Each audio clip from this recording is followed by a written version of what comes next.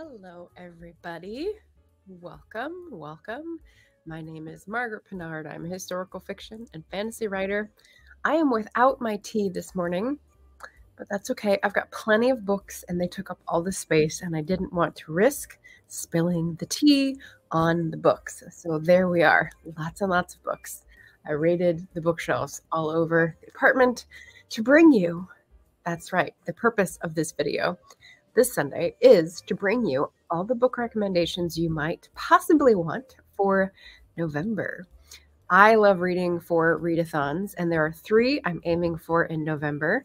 They are NonFiction November from Olive at a Book Olive, Historathon, which has a bunch of co-hosts, but I see most videos by Revenant Reads, and Indigathon or Native November or Skoden or whatever it's going to be where we read books by Indigenous folks, fiction and nonfiction. So the first 2 are what I'm going to cover today. And yeah, so it's going to be a lot of nonfiction. Hold on to your hats. And I will say I read a lot of nonfiction. There's a lot that does not make this list, but I went through my story graph and looked at all the nonfiction books, and the cutoff was like 4.25 and above stars. So these are really good in all different sorts of ways, mostly history and sociology and some science and nature worked in at the end. And mostly US centric, but also some UK because we are Anglophiles here on the channel. So yes, that's what we will be touching on today. And what else did I need to relate? So I'll go into a few details of the readathons, but not super comprehensive because those people who are running them have great announcement videos. So I'll just drop those in. We've got a Book Olive and Revenant Reads. So I'll pop those in the chat so people can check them out and maybe plan to read a book or 2 with me in November. That would be fun. And I keep wanting to reach into the subject matter that I haven't read, but I'm saving that, right? We're going to separate favorites to recommend and books to be read that I don't know. They sound good, but who knows, right? So we're going to wait until November 1st. That is when I will drop my TBR for all 3 readathons. And it will have some fiction in there as well as nonfiction.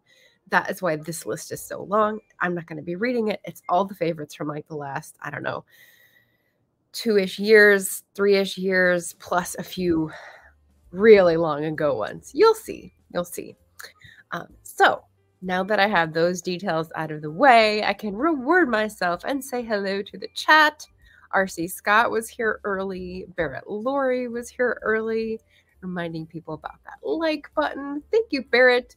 I think it was mainly because of my karaoke session with Barrett yesterday evening. AuthorTubers host karaoke every second Saturday, that I woke up in such a good mood. I mean, it could be that I woke up and read for 2 hours and finished a book, or it could be that like the singing, the endorphins, and the fog that was drifting in across the city, it was just gorgeous. So Barrett pointed out to me that I didn't know before that yesterday I hit 900 subscribers, which is awesome. That was a bit of a jump of like 4 or 5 at once, and so I did not see that until he pointed it out, which was lovely. Anita is here. AF Stewart saying hello. People are saying hello. I wanted to point people, if you're on Book Talk, that Anita is now on Book Talk, and so you should go follow her there because she's awesome. Elena Abravanel, good morning.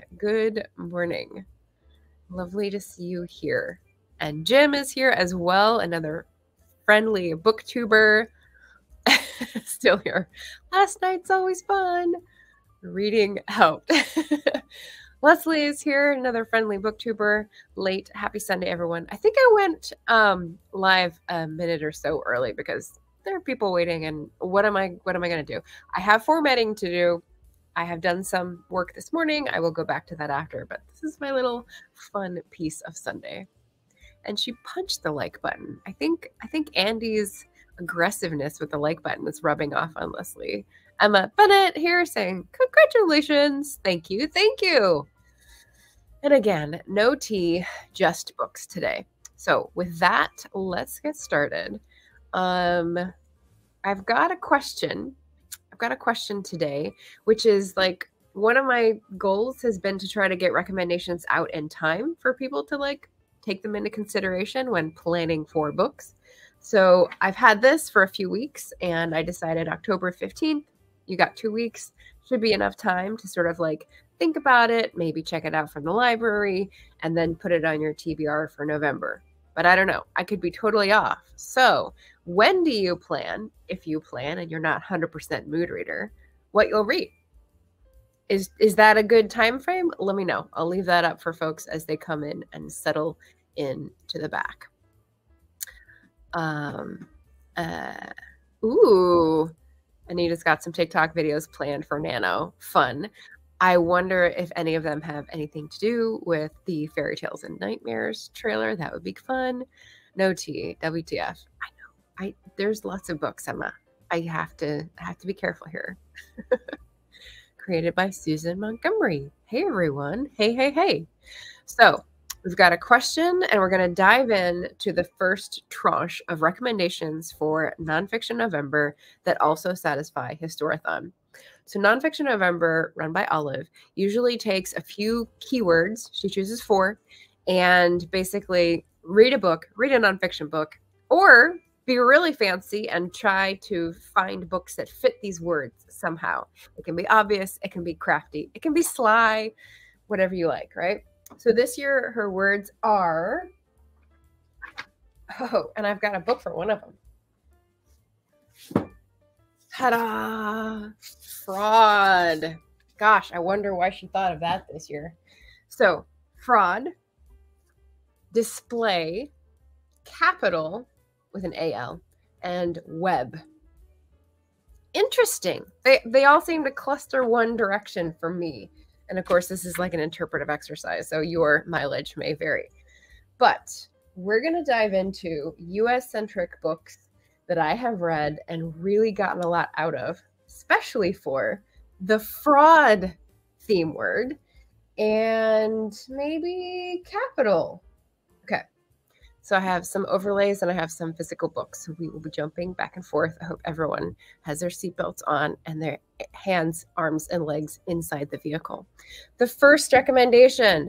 This was my 5-star read at the beginning of last year, I believe, How the Word is Passed by Clint Smith. This I read on audio, which is why I have this. I didn't make them square. Apologies to everyone. I was really hurrying this morning. From Libro.fm. So How the Word is Passed is basically like a historical detective. Clint Smith is a poet. And in this book, it's more of a memoir because he's interrogating history, both like for his own peace of mind as well as his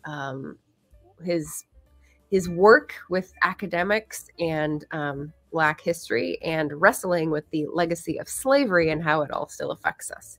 So he goes to different sites in America, across the sea, in Africa, and does some really fascinating interviews with people who are in really interesting positions. The one that pops to my head is a tour guide at Monticello, and then observing like the tourists who come, and someone who worked at like the gift shop ticket office at a Confederate cemetery in Virginia. It's close by, a few hours.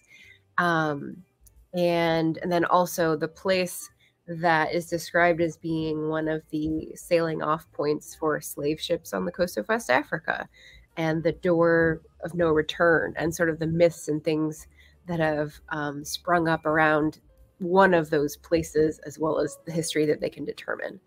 Really, really fascinating. The subtitle is A Reckoning with the History of Slavery Across America. So he's great in his poetry and he's great in his historical nonfiction. So that is number 1. Let's see. We've got The Color of Law by Richard Rothstein. This is one I bought, and that is like all the places where I was interrogating my reading. I'm a very active reader. Even if you don't see a lot of page flags, I had had the book. I owned it, so I didn't feel bad tearing down the pages. A Forgotten History of How Our Government Segregated America. And there have been several books that I've read that overlap in this topic. Basically, it's a history of policy, U.S. policy, and I don't want to spoil the book that I'm going to be highlighting last, but basically when slavery ended and emancipation or abolition came into play, people in power managed to keep that power in certain ways through laws. And basically that's this, especially in redlining is like the most famous example, which is why they have that picture of the neighborhoods. So if you can't get loans for a house, you can't live in certain neighborhoods, you won't have access to certain schools. It's like a trickle-down effect in a real way that actually works, of how people in power maintained the tools of power and oppression even after 14th, 15th, 13th, 14th, 15th amendments went into play. So that was really revealing. It's, I think, a political scientist, so he brings lots of studies and facts and figures, which is not really my favorite. There's a couple other books, like I said, that touch on this topic in different ways, but this is the one that I chose to feature and recommend for Nonfiction November. I don't know where I'm going to put all these books after I finish with them. That is book 2. Book 3 is... It should be... I uploaded all these. Nope, it's not there. Shoot. Okay, we will not have a visual for book 3. It's MILLTOWN, and this is a memoir / history about a town in Maine that this woman grew up in. She's a journalist, and she talks about growing up there and the environmental catastrophe that is the legacy of the mills, the lumber mills, the paper mills, because lumber, you might think, well, you're cutting up trees. How does that destroy the environment? Well, then you have paper mills, and there's a lot of things that go into modern paper, including chemicals that they put in to separate things and chemicals that they put in to make the paper and byproducts of that whole process. And where does it go? Into the waterways. So not only was there this environmental catastrophe kind of angle to it, but it was also interesting to hear her talk about her family history there. She has a French last name, and because I don't have it up and I'm not going to look for it, I don't have it at the tip of my tongue. But she talked about some of her family being outsiders because they were French Canadians and they came down and emigrated to the US, and like the different pieces of community. So I've had books where I've had to study and research a little bit of that, but not to the degree that she had with her family. So she's got health stuff with her family and like grief stuff. She's got historical culture. She's got environmental disaster. It's a lot in a book, which is why MILLTOWN just sort of encompasses like all these things happening in her lifetime and before, in this one place. So I thought that was really interesting, especially for anyone who lives in Maine or in other communities that have been around the lumber, timber industries, and think about that sort of stuff.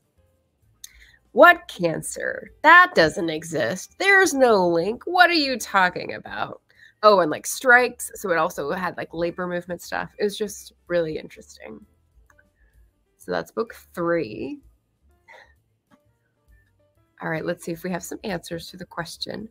Jim says, I usually plan my TBR in the last week of the month. Score! I made it, in case any of these like cut ice with you or whatever the expression is. Leslie says, hey, I have The Color of Law on my shelf. Nice. That means you probably, it indicates to me you have it on your shelf, but you haven't read it. I'd recommend. It's a good one. Susan Montgomery, I don't really plan my TBR. I just read as things come my way. I use Hoopla a lot. Ah, okay. So Hoopla, you don't have control over when it drops in, and you sort of need to take advantage of the moment when the library has availability. That totally makes sense. Yay. And Victoria Talks Writing is here. Hello, hello, friend. Welcome. we've got question of the day, and I am plowing through a long list of recommendations for NonFiction November and Historathon. Oh, and this is a good time to relate the Historathon details. So Historathon is actually a year-long readathon, but it's all of history, and it divided it up into 3-month chunks by era. Excuse me. So the first 3 quarters of the year were eras that I'm not interested in. It was like prehistory and Greek and Roman. We don't stand the Roman Empire here, and medieval and Renaissance. And sure, that's great if you like those things, but I am a Victorian girl. So 1820 to the present is the current quarter of the year, October, November, December. So that's why I'm recommending these books for anyone who is participating in Historathon. You're in my era now. So that's the Historathon details. And we will pass on to book number 4 here. And then I'll get back to our question of the day. Excuse me. So book number 4 is I read and is very similar to. I read around the same time as and is very similar to MILLTOWN in that Oak Flat, A Fight for Sacred Land in the American West by Lauren Redness. I love it when I can read the author right off the screen. Is also a book about an environmental catastrophe that also encompasses family, grief, cultural knowledge, and history in all different sorts of its facets, which I love. This is the book I kind of love to sink my teeth into.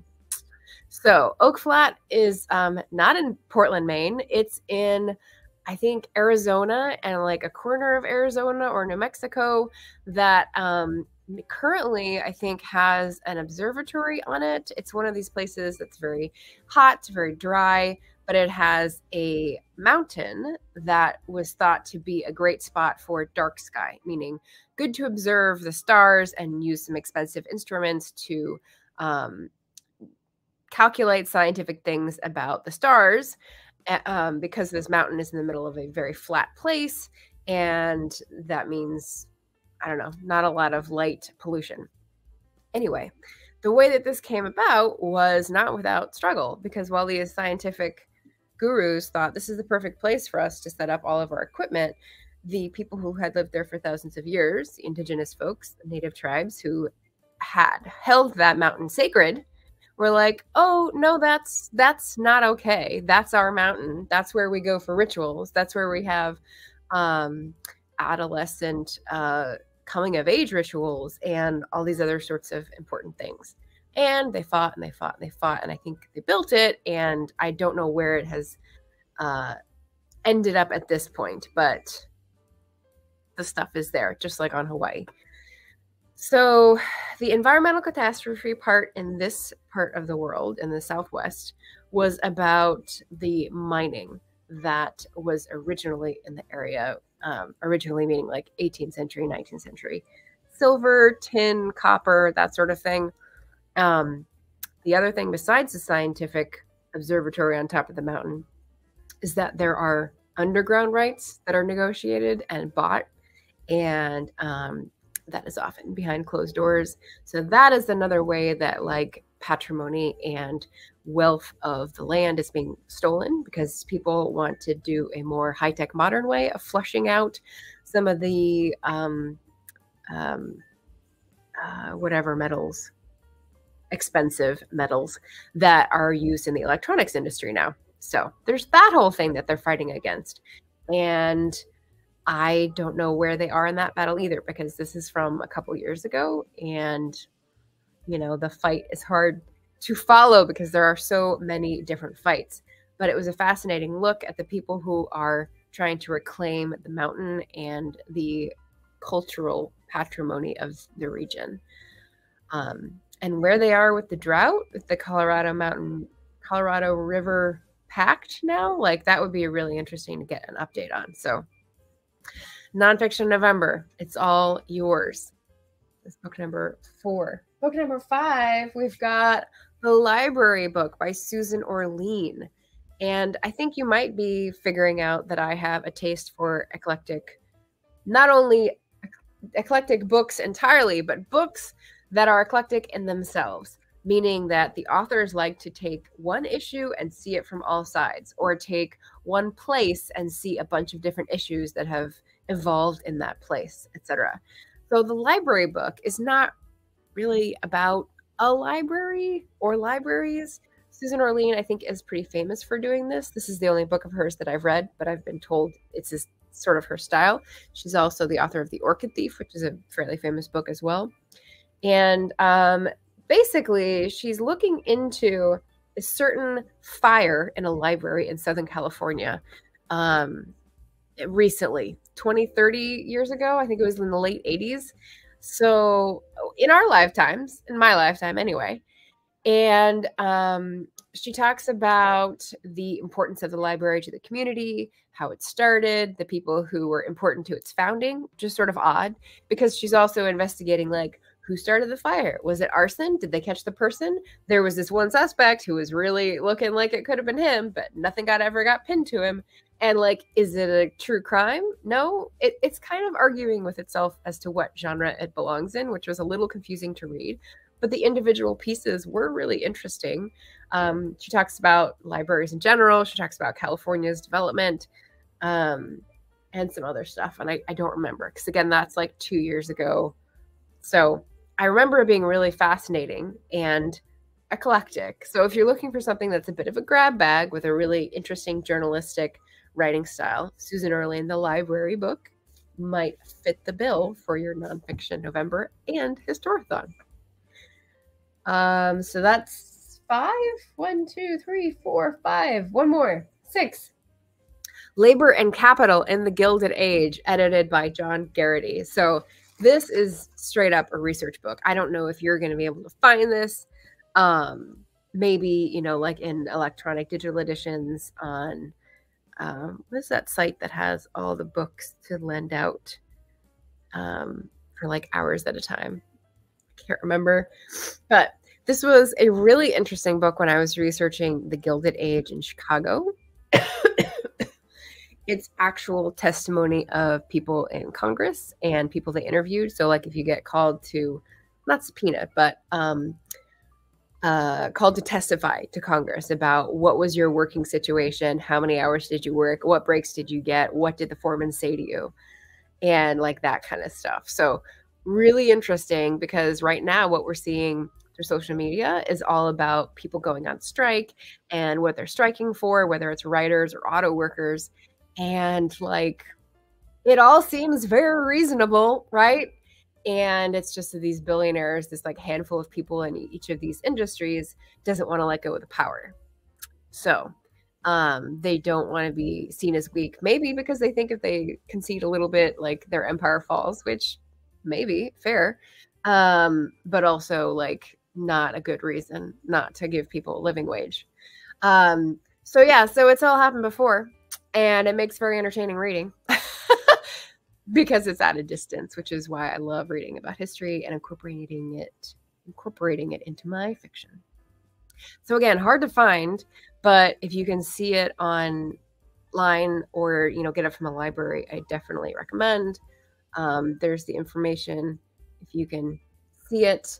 And I don't know where I got this, BA 350. I don't remember anymore. I don't have a tag or sticker on it, so I don't know where you might find another copy. But that is 6. So now I get another break to see in the chat how we're doing. Oh gosh. Okay, I see some funny comments. So Victoria came in to say hello. Maggie came in to say hello. Victoria's got an answer, which is I pick a few challenges on Storygraph and make some vague genre goals. I like it. I like it. Usually readathons will evolve around. What's the word I'm looking for? Oh gosh. Okay, my brain. Revolve around genres. So that's pretty good strategy. Excuse me. Yeah, and Storygraph is a good place to find them. I have gone on Storygraph and not found excuse me. What's the price I pay for having a life partner with fur? And not found really big readathons, so I think some people skip over that, but it is a good place to find like smaller ones too. Maggie says, my TBR is more for a purpose. Like I have spent the last 2 months reading newsletter, freebies, and author hooks because I'm thinking of starting a newsletter. So yeah, research. So just like my research and history for writing, yours is research into marketing for your books. That's great. Ooh, okay. So I think Maggie's telling us that Oak Flat is near Phoenix in Arizona. Thank you. Considered sacred because of the pinnacle rock formations and the walking prayer ritual.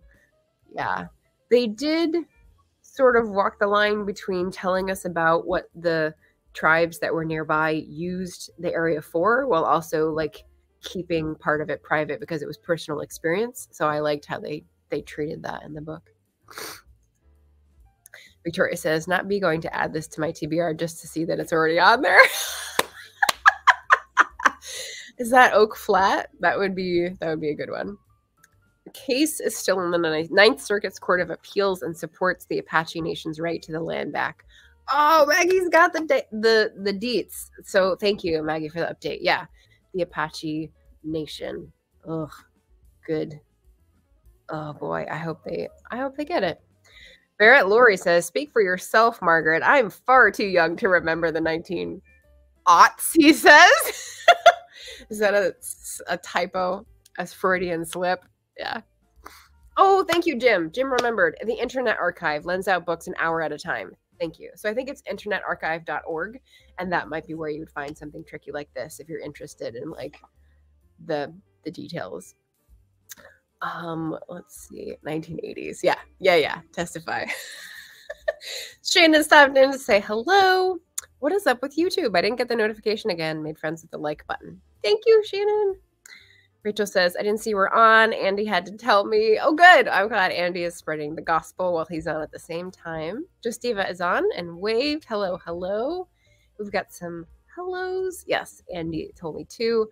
The stream wasn't even showing on my homepage. Doesn't YouTube know that Margaret is my buddy? Sheesh. Yeah. I don't know. I was talking about this with Barrett, actually. I scheduled the stream and I keep it unlisted because I do it a little further out because I'm sharing space and I want someone to know that I'm blocking out the time on my StreamYard account. But then a few days before is when I make it public. So maybe it doesn't even pop up in your stream, so the notifications don't know to go on. Who knows? Who knows? Susan Montgomery. I read quite a few memoirs. Oh, I read quite a few memoirs the last couple of months as I have been writing mine. Oh, okay. I think it's finally done and planning on a February-March release. A forward writer is working on her part. Oh, exciting. That's very cool. I read memoirs, but not usually straight memoirs, like just this is what happened in my life. Usually it's like nature memoirs or exploring a place like MILLTOWN. So I wonder what yours will be like. Feel free to let us know in the comments. Eva says, I'm far too old to remember the 1980s. I don't feel old, but I remember the 80s too. Yeah, my notification is 27 minutes old, and it's 27 minutes after the hour. I think I started a minute early. It's a mystery. Okay, so let's get back to book number 7, I think we're on, which is an overlay. So this is a very short book, but I thought very interesting, stuff that I did not know before. So Ida B. the Queen. Have you guys heard of Ida B. Wells? She's not someone I knew about growing up, and I had heard the name just in the last, 10 years as an adult, as someone who was on the scene as a suffragist and a civil rights activist early in the century, before like the 60s civil rights activism. This is a short book by Michelle Duster, who is a descendant of Ida B. Wells.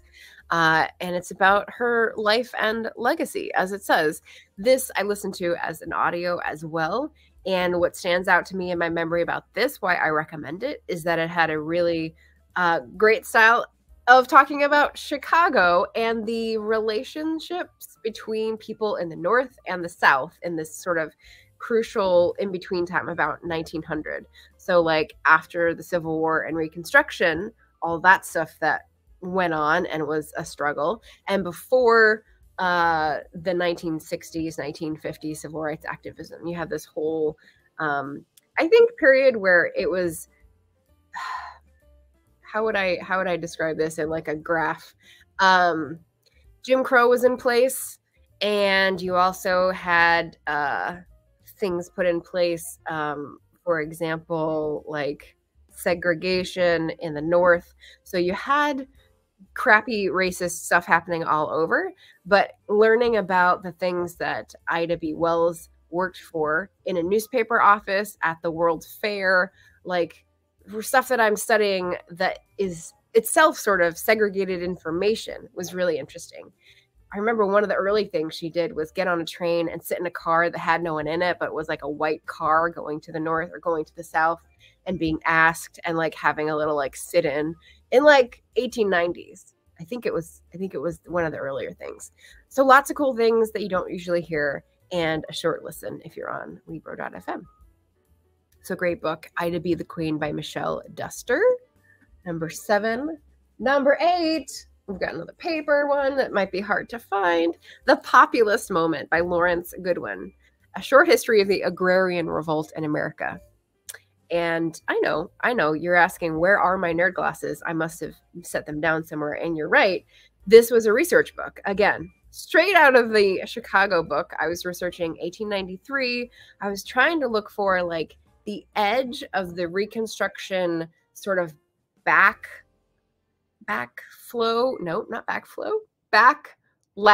There we go. Backlash. To see what it would have been like in a poor neighborhood in Chicago. What were the political stances? What were the tensions? If people were standing in a crowd, what would have set them off? These sorts of things.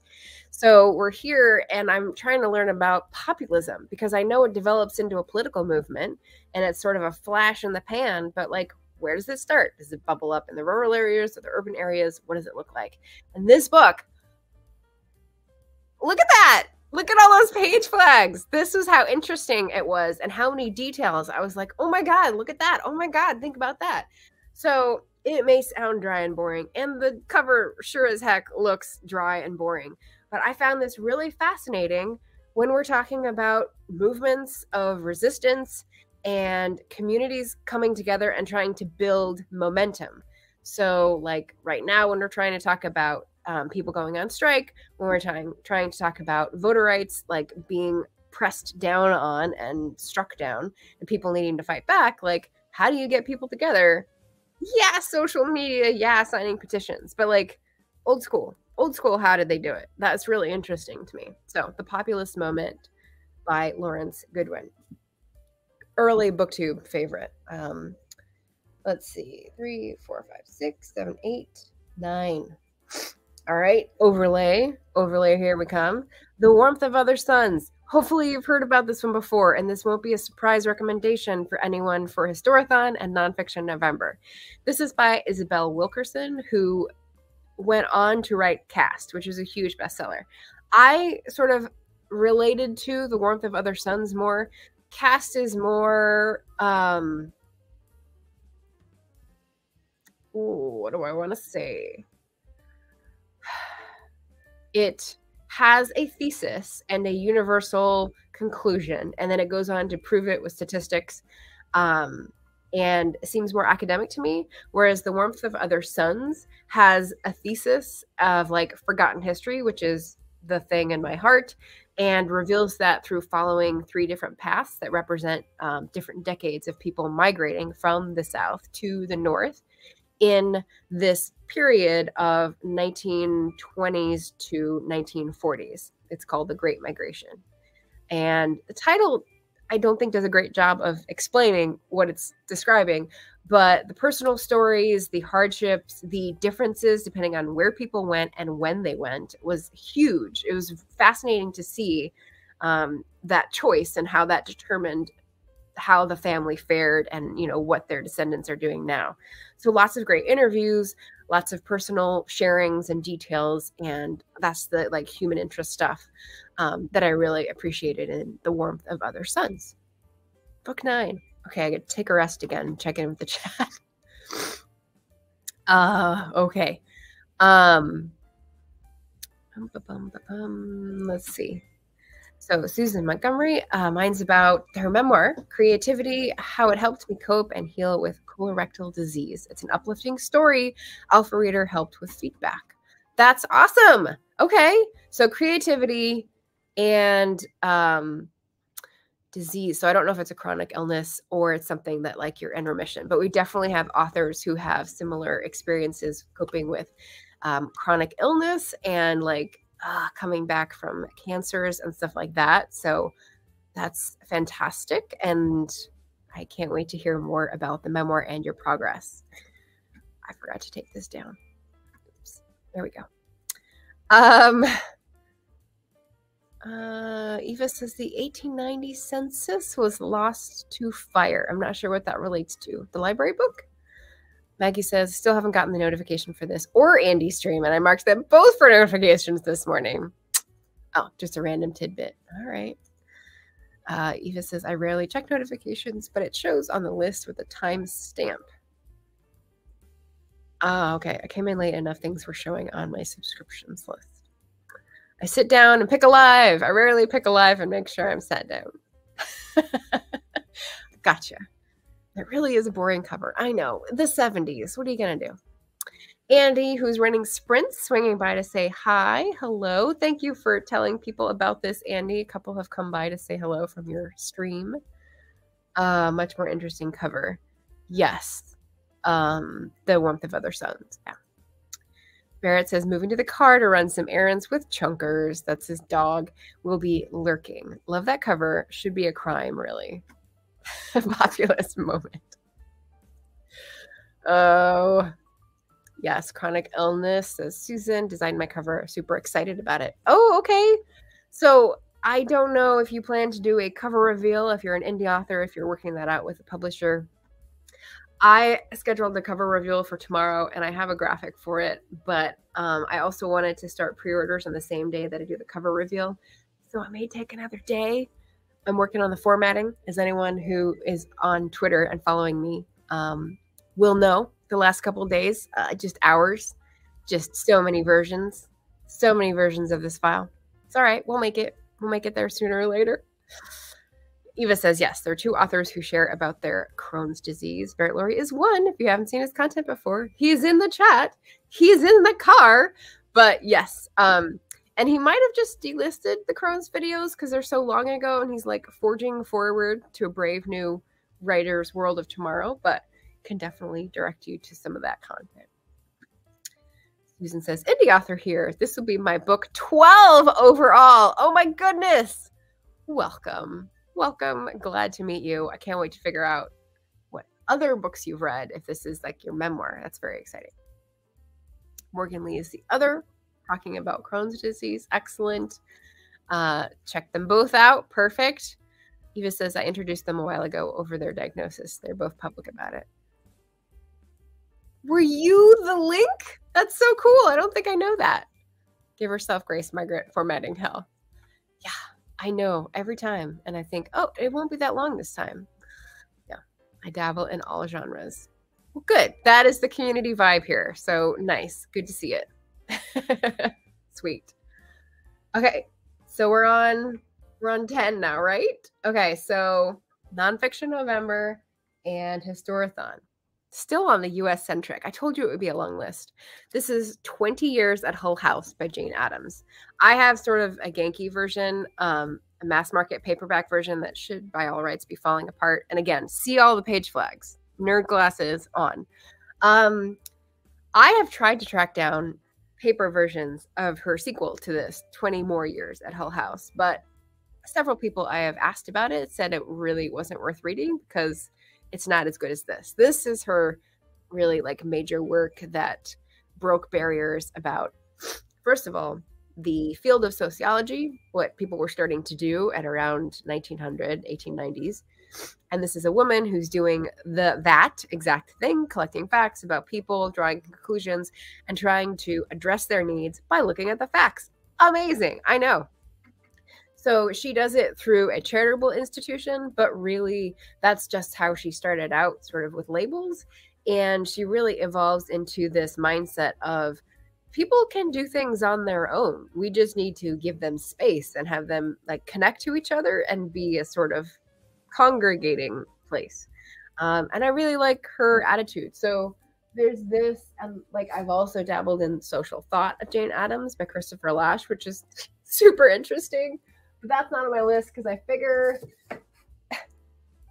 there's some things that are just too nerdy for people. So we'll stick with 20 Years at Hull House. It talks about right after the World's Fair and into like 1903, maybe.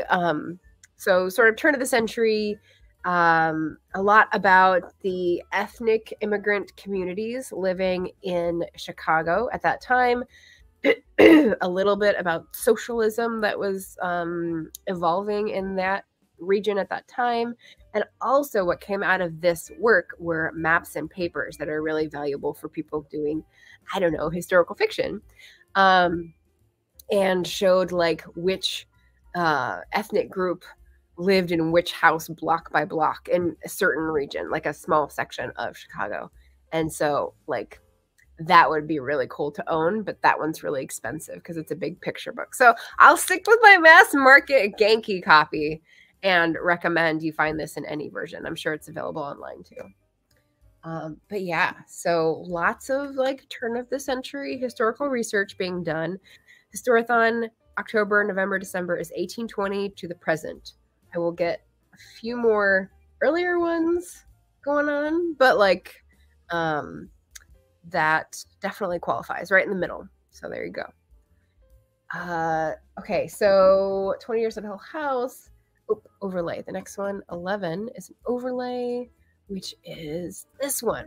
So again, an early Booktube read, which like I can barely remember at this point, but I remember it like blowing my mind.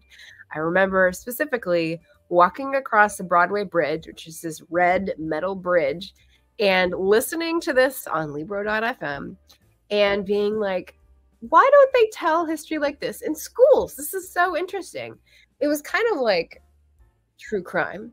I mean, the one I remember is about the salesman who is running a con, which is perfect for the fraud prompt.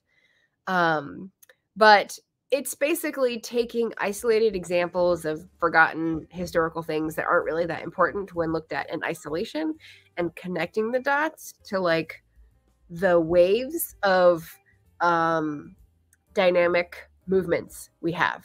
And this is, I'm sorry, I haven't said the title yet for vision impaired folks. Beautiful Country Burn Again by Ben Fountain. Ben Fountain has just come out with a new book, but this is like, I don't know, 5 years ago. And like I said, dynamic movements in American history, and basically going, kind of like the earthquake folks that are like, we're due a big earthquake in the Pacific Northwest pretty soon, but it could be this year, it could be in 20 years, who knows? He's basically predicting like there's going to be some big shift in the tides, you know, like in the 1960s, there was one. In the 1920s, like the crash and like the socialism, the New Deal, like all that happened. And so we've got these sort of like markers of waves of things happening politically in the US. And he connects the dots of like how that spread, how it influenced things, and like why we're seeing things that may indicate it's going to happen again. Of course, this was like 2020, so, or 2019 maybe. So like, I think we're in it now. It's kind of like the climate crisis. There's no more, you don't need to predict anything. Like it's happening. We're in the middle of it. So, you know, good prediction. No more bets taken, right? But I thought it was really interesting to, again, hear about the things that predicted that in former waves of change. And maybe like stuff like that will work again if we're trying to build community around the current change and make the world better in the current model. So yeah, I really liked that one and would recommend it. Then we've got 12. Okay, this is the one that I have never, I don't think, talked about on Booktube. Where is it? Did I not get a one of this either? Ugh. Okay. So I don't have a visual for this one, but my last US-centric nonfiction historathon recommendation is how have you not read this? The Immortal Life of Henrietta Lacks by Rebecca Skloot. Because she has a relative named Skloot who's in the Pacific Northwest, who's a friend of a friend.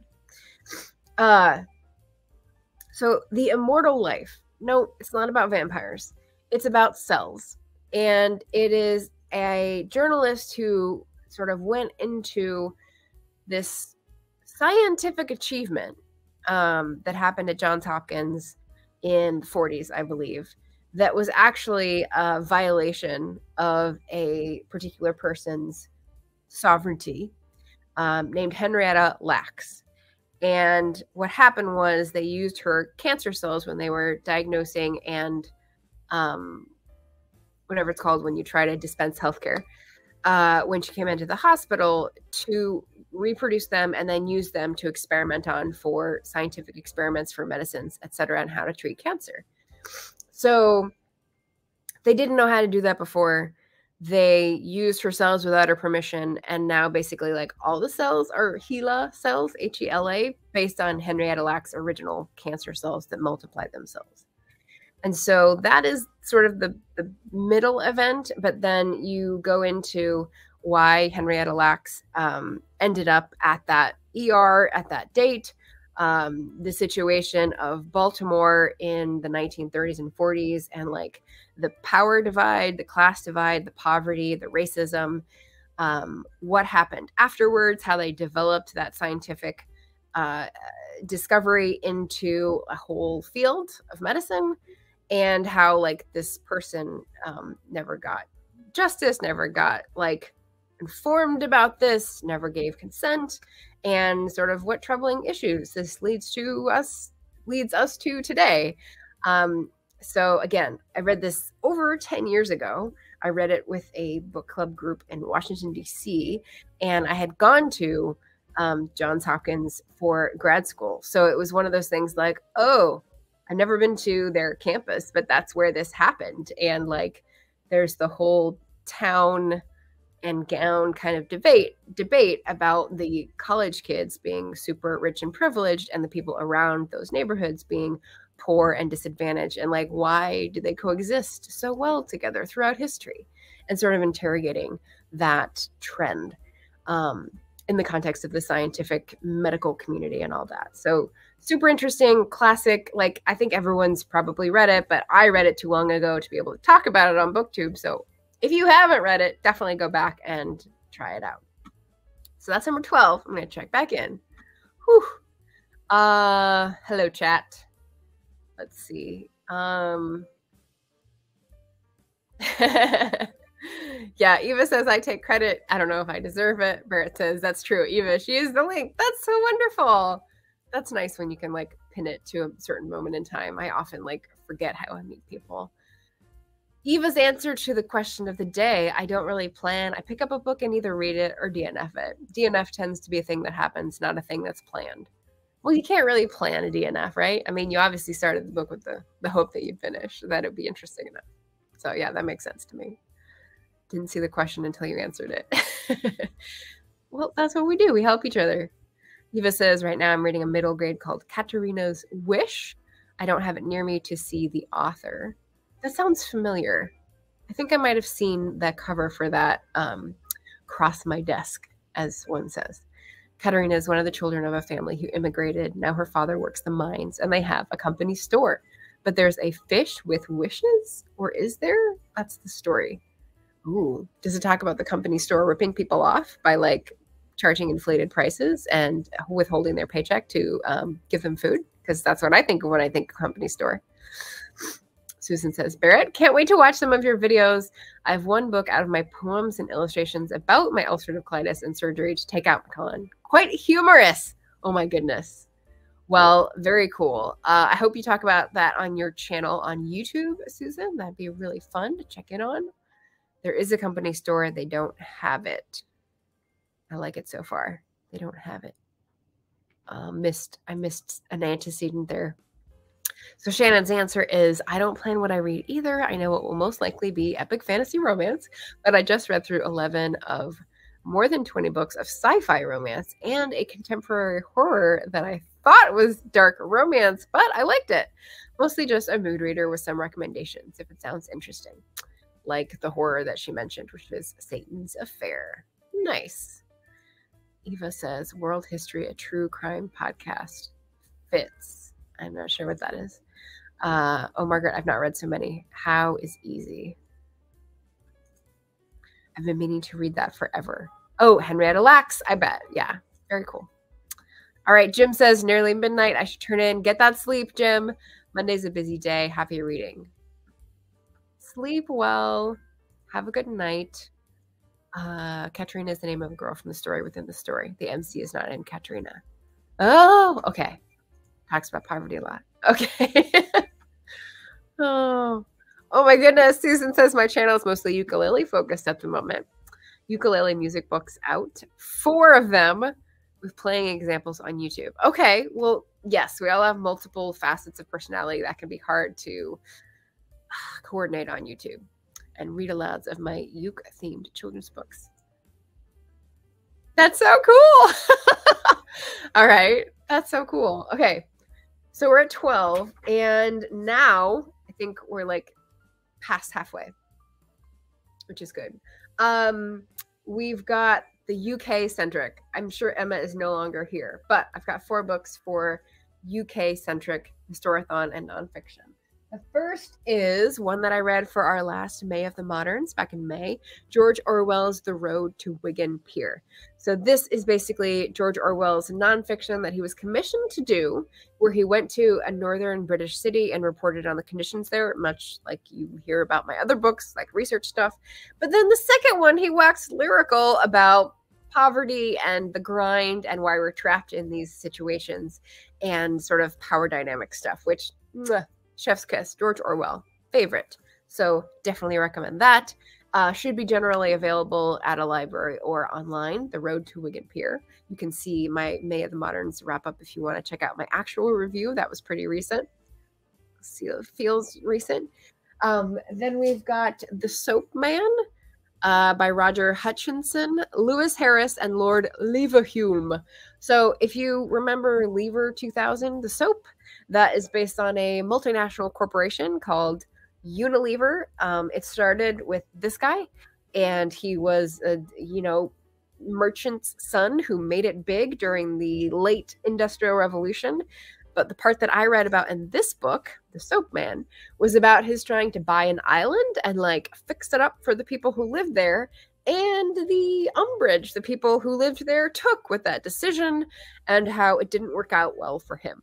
So we get a little bit about his background, about how he accrued so much money and like made this big business empire.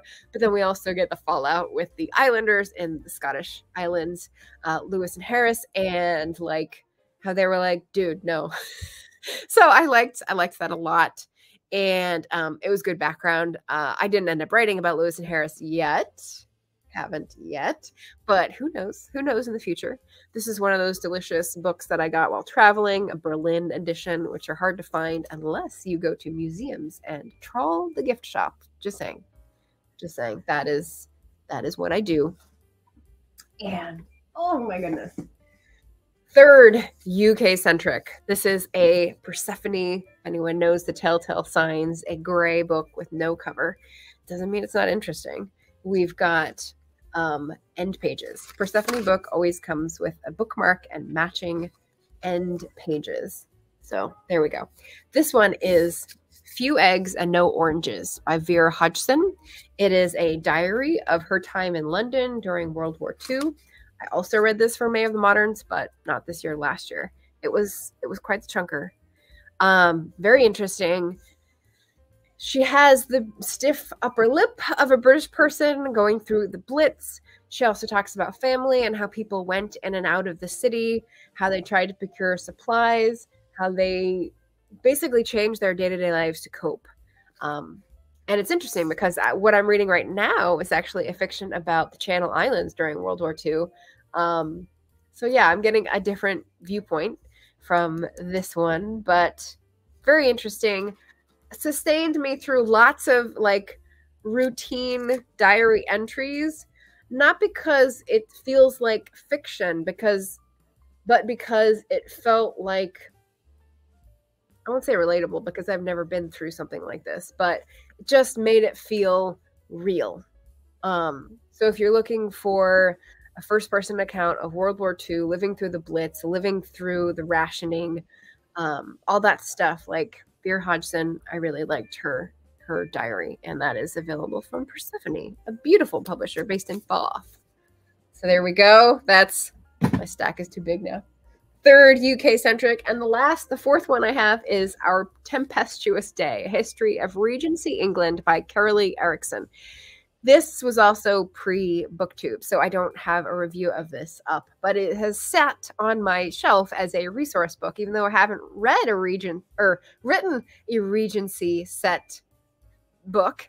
But it was very entertaining. It's got kind of like What Dickens Ate and Bronte Wore, whatever that book is about, basically all the little everyday details that you want as a fiction author writing historical fiction, but also a little bit more into the in-depth stuff. So, you know, if you're writing Regency, Emma Bennett, and wanted a little bit more background to make it juicier, which I don't think is her thing because she's more about like sweet romance and that is the focus. But, you know, if you're ever interested, Our Tempestuous Day did a great job of explaining the movements. I would say it's still very complicated. The system in the UK, coming from the Georgian era into the Regency and launching into like Industrial Revolution stuff, is really, really fascinating to me. So there's a lot going on, and this just takes a couple bites at it, but it does give you a new look at Jane Austen books, I will say. So if that's your thing, I definitely recommend that for nonfiction or Historathon. There's the UK books. Okay, last rest, dive into the chat. I'll take the banner down here so we can finish up. We won't finish at the hour. That's okay. I'll have to go a little over. Excuse me, the sniffling. Eva says, maybe hop into an AuthorTube karaoke and play some Oh, that would be great. Susan, if you don't know, last night we had our monthly second Saturday of the month AuthorTubers host karaoke. It switches between my channel and Barrett Laurie's channel, and we go back and forth. So we encourage people to come up and sing with us live on the channel. And while accompaniment may be a bit of a challenge, I would love to try it. The timing, the lag sometimes interferes, but like that would be really fun to try if you're game. Yes, thank you for the suggestion, Eva. That's perfect. That's awesome. You have a YouTube channel that supports your books or vice versa, which many of us fall into, creating content for other writers, via readers. My voice is going. So we'll just pop these up for folks to read from the chat. Eva and Susan having a little chat here. Children's books. Yep, smart. Victoria says, I'm not even kidding. I just thought yesterday that I should take ukulele lessons. I had a music class in elementary school and got one, but I haven't played it since.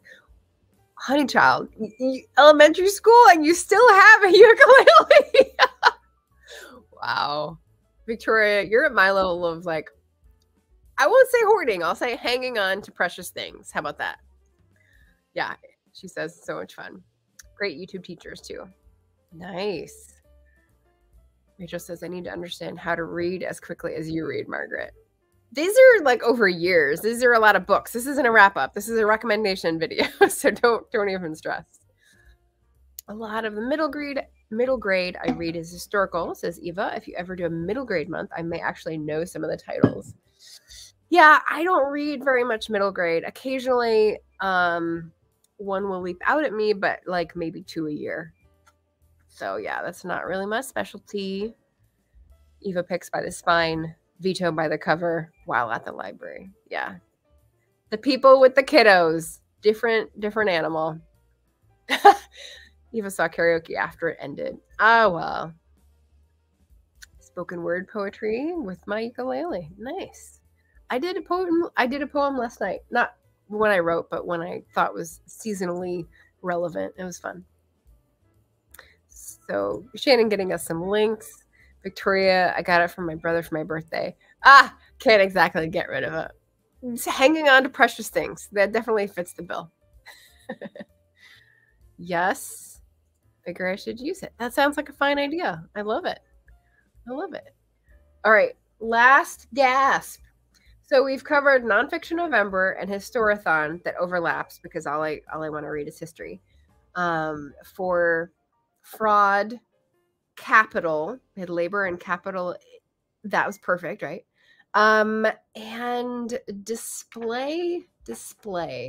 Oh, display will go into with the science books as well as web. So here we go. The last few are going to be my my science and nature recommendations, which I have some. If you don't want to read all history and politics or none of those, press your buttons. Never fear. I've got some science and nature ones. So the first one, let's see, I've got an overlay for.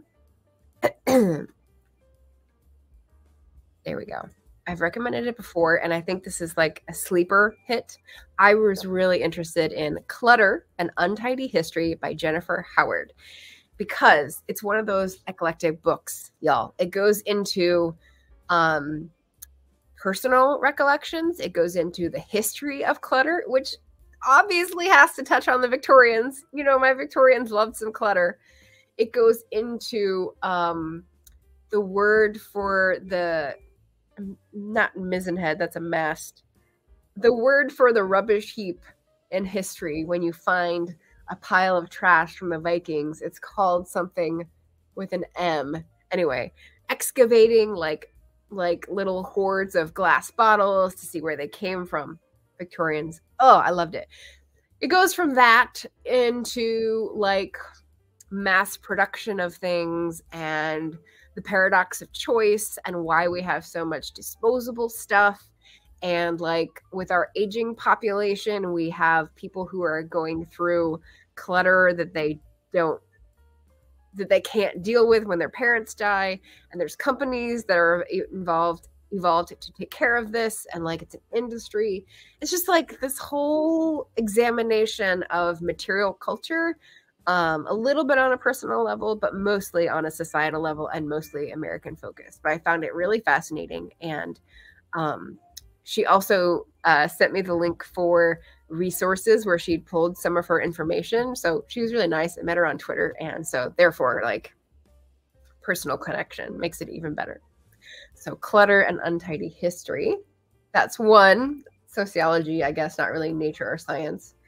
Then I've got this one, which I'm not sure why I bought it. I think it was a pressure situation in a bookstore where I knew people, but it's new. It's a very nice quality book. And it's climate focused. So All We Can Save, Truth, Courage, and Solutions for the Climate Crisis, edited by Ayanna Elizabeth Johnson and Catherine K. Wilkinson. So it's a bunch of short pieces, and that is all the top turned down. No bottom turned down. If you know my channel, you know what that means. A lot of it is science focused. Some of it is environmental policy focused. And some of it is actually poetry and community building focused. So it's this beautiful state of the climate crisis and how people are dealing with it. And the title is pretty evocative. So I loved how this was organized and the pieces that were chosen so much that I found another science book, The Best American Science and Nature Writing of 2022, which was edited by the same, edited by the same person, Ayanna Elizabeth Johnson. So that's my third science and nature sort of other recommendation.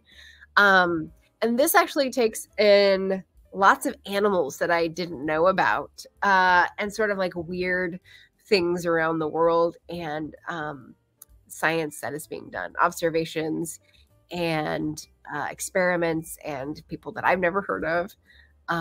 So like display would be in there because there's animals that are being observed. So they're displaying how they react to humans. And then also they're displaying their findings to the scientific community. So that fits, right? It fits the challenge. Yeah, again, if I wasn't so impressed by Ayanna Elizabeth Johnson, I wouldn't have picked this up and, paid for full price, paperback about science and nature writing. This isn't my usual purchase, but I was so impressed. I'm trying to find what else she's written, and that was the only other thing I could find. So definitely recommend. Then we've got 2 more, and then we're done. This is the latest read. This is just last week's read, The Living Mountain by Nan Shepherd. So you'll be familiar if you've been here recently. Another, I think the same bookstore, Pressure Cell, hardback, new. Science and Nature. It's about one woman's relationship with the mountains she grew up around, and basically how she perceives that ecosystem and how it exists in the world and affects her life. Written in the 1940s, and classic of nature memoirs / mountaineering, because the cairngorms are the mountains being discussed. Really great. You can refer back to my last Wednesday wrap up if you're more curious to get that review. And then Final Science and Nature is a England set nonfiction called Orchard, A Year in England's Eden by Ben MacDonald and Nick Gates. That is a writer and a photographer generally, but I think they collaborated more comprehensively with this book. They examine or observed a piece of land that has sort of stayed in the state of, I think, early 18th century orchard plantings and not been subject to development around it. And so it's become a haven for insects, birds, wildlife, migrating species, all those sorts of things. So they observe it around the year and talk about the different, I don't know, mating rituals is not what I want to say, but that sort of thing. And how the ecosystem works, how different species provide different ecosystem services to each other, if that doesn't sound too much like an economist. So yeah, Orchard. I've reviewed this several times, recommended it several times for different readathons. So if you're curious about more, or reading from this book, especially when I was trying to get Beth Ann interested, that is elsewhere on the channel. So you could just go and search Orchard to find it. Whew, oh my goodness. 5 minutes after the hour. I almost made it. The last one I want to bring to your attention is my current read. So I am currently listening to Black Ghost of Empire by Chris Manjapra on Libro.fm. Came out a while ago. It's a 2022 book, but it's tying together not the socialist movements, but a lot of the sort of racial history in the United States reading that I've been doing. I am engaging with this a lot, which is hard because I'm listening to it, and I listen to audiobooks when I walk. So I'm having to stop and take notes on my phone.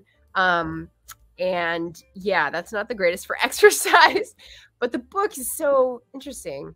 Currently, I think I'm still in the first section, even though I'm halfway through, which talks about North and South America and empires. Specifically, we've gone from British Empire and America breaking away to the French Empire and Haiti breaking away. And again, kind of like The Color of Law, but for further back in history, you see how slavery was basically perpetuated, but in a gaslighting sort of way. So we talk about Haiti's independence and how that happened after 14 years of war, 1804, a bunch of different leaders sort of succeeded on, but they were isolated by the international community. Their independence wasn't recognized. And then in order to participate in the international community, I don't know how beneficial that was. There were terms put on, kind of like the reparations for Germany in World War I, that were crippling debts that they then owed to France for the rest of their statehood lives.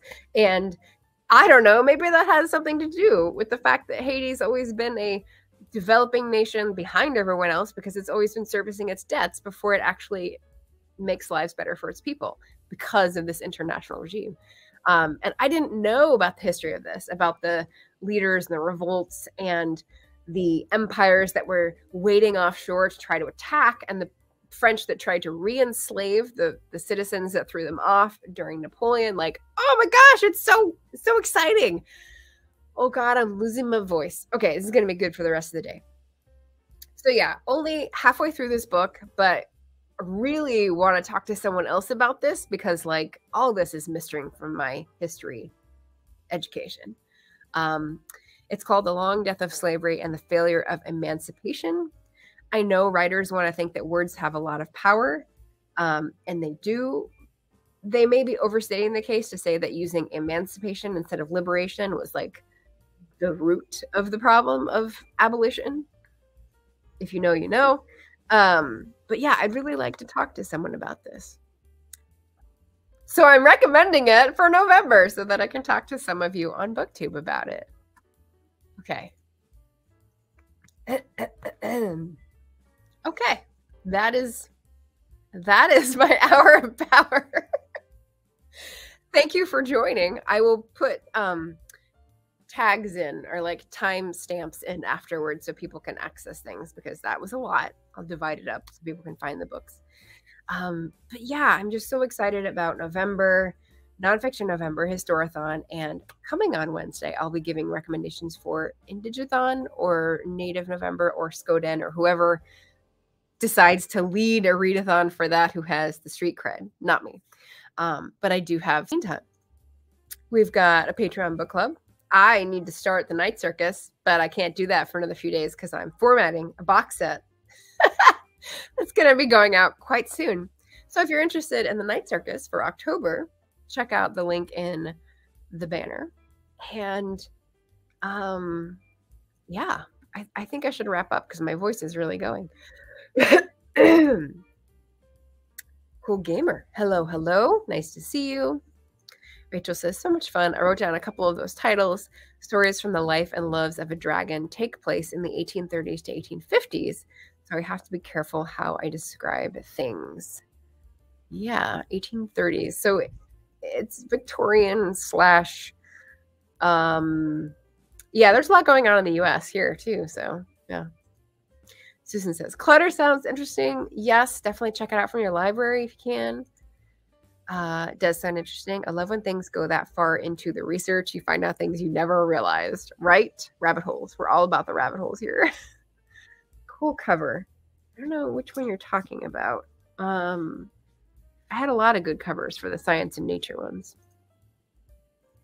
Nice topography on the orchard cover. Yes, very English. Yeah, this is why I need to go travel again.